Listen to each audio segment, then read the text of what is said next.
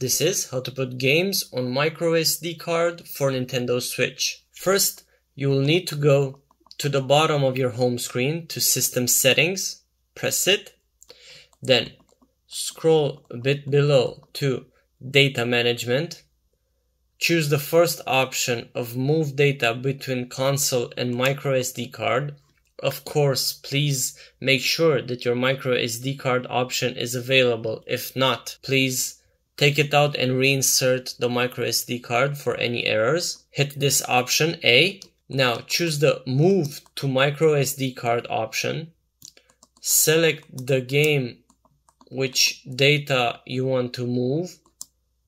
Let's say Fortnite.